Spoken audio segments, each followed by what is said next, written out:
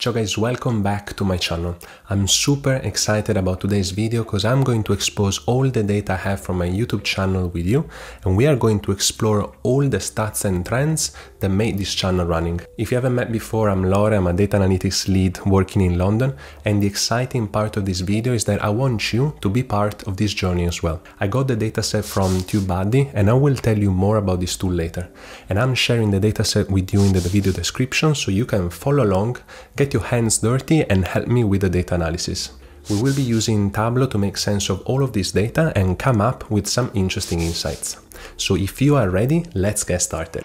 Okay, so first of all, let's look at the data. So this is the Excel file that I downloaded from TubeBuddy. And so as you can see, it has different columns related to all of my videos. So the video ID, channel ID, the title, the tags, description, privacy, the date published, the category ID, category name, the thumbnail URL, watch URL, file name, the view count, the comment count, the like count, dislike count, and the length in seconds. And as you can see, it has all of my videos that are currently on YouTube. And so you can download this file in the video description. And now we're gonna open Tableau, click on connect to data, click on Microsoft Excel, and we're gonna connect with this file. I'm just gonna check that all the fields are looking fine, and then I will click on sheet 1, and as you can see, these are all the columns of our Excel file. Okay, so now let's build our first sheet. Then I'm gonna rename and call KPI 1 total videos uploaded. So I want to see some KPIs at the top of the dashboard, and so to do that I will drag the video ID into text, and I will actually select the measure count distinct, and this is the total count of videos that we have. And then we need to change the text, so just changing the format, the label of the text. So I'm just gonna add the metric and the total videos uploaded, and then I will quickly align to center for the text. And now what I want to do is to actually create a tooltip that will show a bit of details about this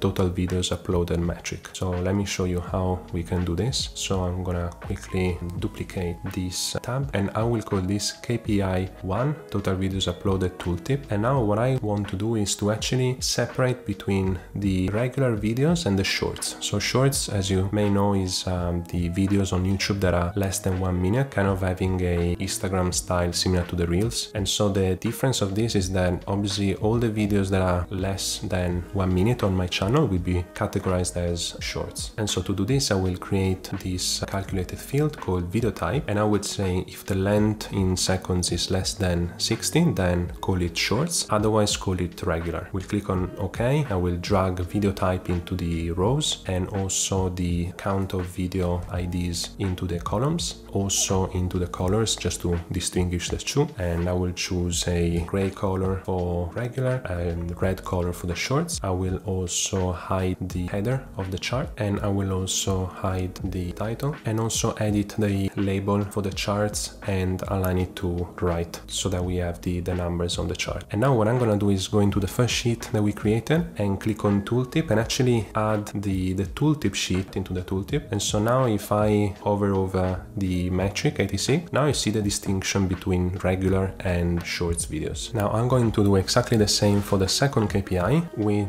in this case will be called the total view count for the videos. And so the logic is the same. We're just gonna substitute the metric, and so adding the view count, also changing the text. And again, we're gonna create exactly the same tooltip as we did before, also for the total views. So I'm just gonna substitute metrics again, and I'm hiding the header and also re-adding the tooltip into the KPI 2. Now I will go a bit faster here because again, I'm just following exactly the same procedure for the KPI 3, which we're gonna call total like count. So again, creating the worksheet for the KPI 3 and also the tooltip that will show again the distinction between regular videos and shorts videos. Then we are going to do exactly the same for KPI 4, which is going to be the total dislike count, and again we're going to create the same tooltip for that as well. And then again we do KPI 5, which is the total number of comments, again with the tooltip. And so in this way we have 5 KPI that we can show at the top of the dashboards with the key metrics for my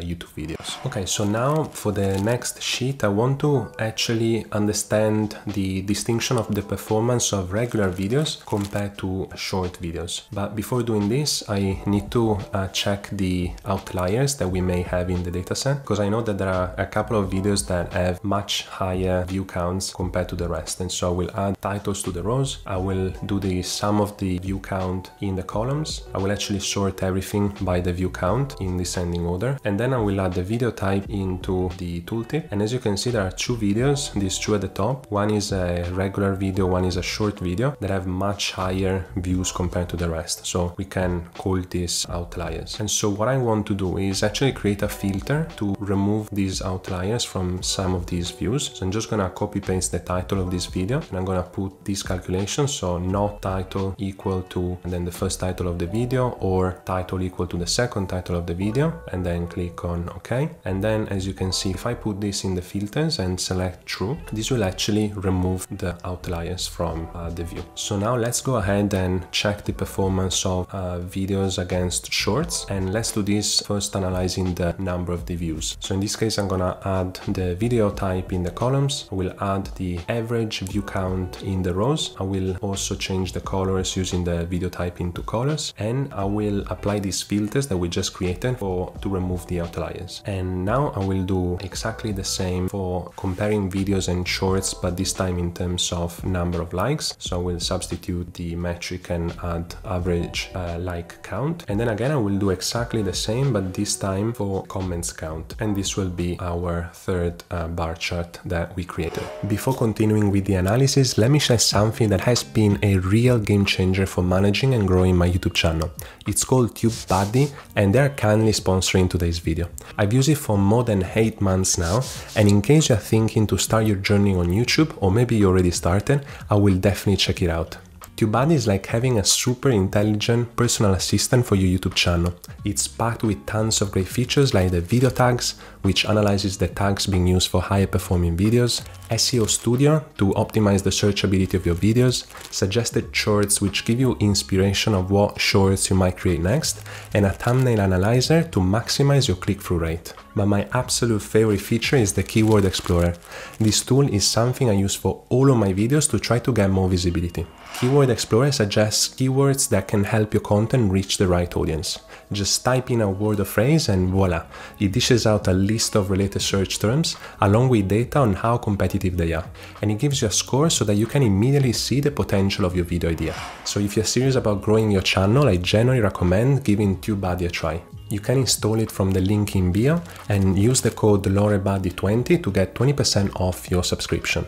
Alright, now back to our project. Okay, now for the next sheet, I actually want to analyze again videos against shorts, but this time in terms of the engagement of the videos. And so for this, I will need to create a calculated field that is called the engagement rate. And this is kind of a metric that is quite common in the social medias. So I'm gonna do the like count and sum into the comment count over the total number of view count. And then I will multiply by 100 to have the percentage.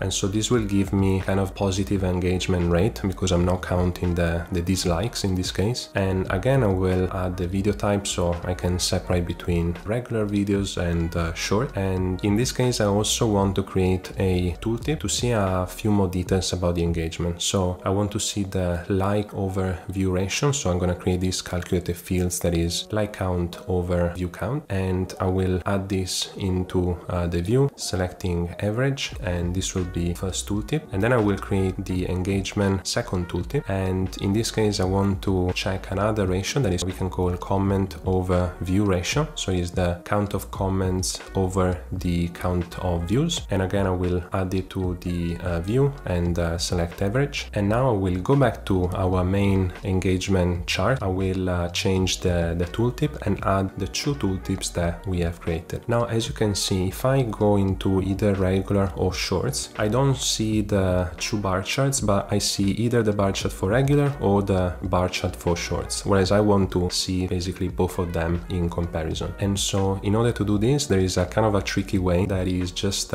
basically creating a dummy calculated field. So we're going to call this dummy, and we're going to put a string, in this case just a, click on OK. And then now we're going to put put the dummy variable into the filter and select A. And now we're going back to our bar chart. We're gonna open the tooltip, and in here, instead of all fields, we are actually gonna select A, which is the string for our dummy variable. And as you can see now, with this little trick, we have the two bar charts in the tooltip, regardless of what I'm hovering over in the bar chart. Okay, so let's go now to the next part of the chart. Another thing that I wanted to add in the chart is a kind of an info button where I give more information about these metrics that may be a bit complicated for someone new that is looking at this data. So I will put a dummy variable in detail, select on shape, then I will select this little bulb. I will adjust a bit the size of the shape, and then I will click on the tooltip, and in here I just created this kind of tag that is explaining some more details of the metrics and bar charts that we just created. The next part of the dashboard, I actually want to see the correlation between the number of the views and the length of the video. And so in this case, I will actually transform the length in minutes. So I will create this calculated field called length minutes, which is just the length in second over 60. And I will put this into columns and the view count into rows. So Tableau will automatically create a scatter plot. But now if I put the title into the details and also the video type, then you see all the videos in the chart. Now I need to adjust the x-axis. So I'm gonna put a logarithmic scale and also exclude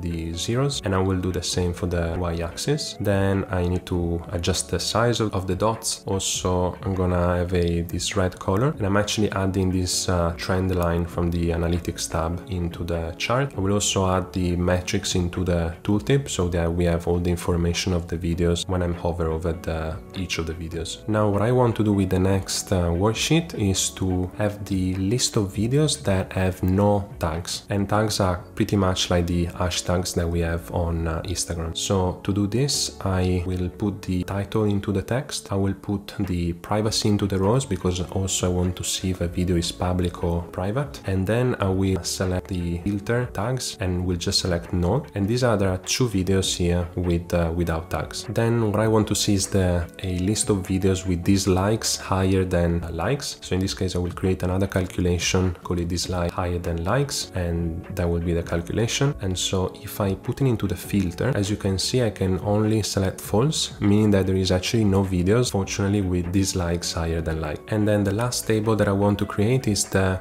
list of the least performing videos. So I will put titles into rows and also video types into rows. I will put into text the view count, and I will sort the titles by view count, and then actually gonna keep only the 3 top videos. I will exclude the one with the weird title, and here I have one regular video and one short with the least amount of views. Okay, so these are all the worksheets that we are gonna work on to create our final dashboard. So now we'll create the final dashboard called YouTube channel performance. So what I'm gonna do is first of all having a title. So I'm gonna call channel performance dashboard. I will actually put an image, the YouTube logo on the left hand side of the title, and actually the image profile of my channel on the right hand side. And then yeah, we'll put this at the top. Then I will add another text and we'll call this is kind of a title of the section. I will call this the channel summary, and I will put it in white and gray background. And then in here I will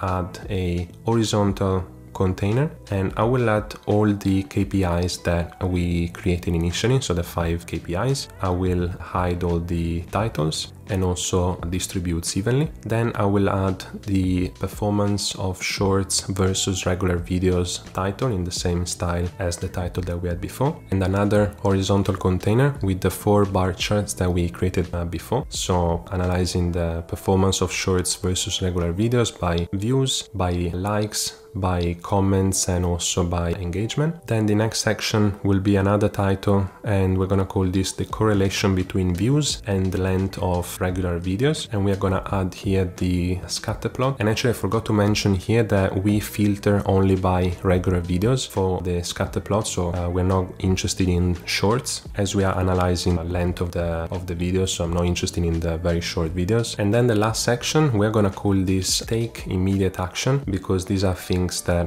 might be important to change in the channel itself. And so we're gonna add the 3 tables that we created. So videos with no tags, the least performing videos, and the video with dislikes higher than likes. And then I will just center the titles, adjust a bit of the size. Okay, and so this is final dashboard. So I added this red line at the top, adjusted the title size with the black line to separate with the dashboard. And then we have a first section, so channel summary with our 5 KPIs. So we have 86 total videos, 36 are regular videos, 50 are shorts, total number of views, total likes, dislikes, comments. So we can see, for example, that we have much more views and like regular videos. We have actually more dislikes for the shorts, and comments is no comparison, so a lot more comments in the regular videos. Then we have a next section, performance of shorts against regular videos, with the info button saying what we are trying to see here. So popularity, which are these 3 bar charts by views, by likes, by comments. So we see the regular videos are performing better. And then we have the engagement as well. So in the engagement we see a similar engagement rate between regular and shorts, but then if we check like and view ratio, shorts are actually much better, whereas if we check comments against views, then regular videos are much better. And then we have correlation between views and length of regular videos. So we see that there is a slightly positive correlation. So it seems that the longer the videos and the more the views. So maybe because people like more tutorial and longer videos. And then we have the take immediate action section. So in here it's very interesting to see, for example, that I have one video with that is public with no tags. So this is something that I definitely need to work on. So I need to add the tags on this video. And then we have the least performing videos. So this gives me an indication of the least performing videos for regular videos and shorts as well. So I might, I don't know, change the titles, maybe the thumbnails, or even remove it from the channel maybe. And then fortunately we don't have any videos with more dislikes than likes. So that's a good sign. And then we have the final last updated at the end. So yeah, this is the final dashboard that we create. And there you go, guys. This is a fun project that I made based on my YouTube channel that you can obviously readapt and add to your portfolio. As I said, I would love if you can work on the dataset as well, if you want to do some practice and maybe help me to come up with interesting insights as well. As always, if you like the content of this video, make sure to like and subscribe for similar content. I will also leave here in the screen some other projects that I made using Python and SQL, and will enjoy the rest of your day. Ciao for now, and see you in the next one.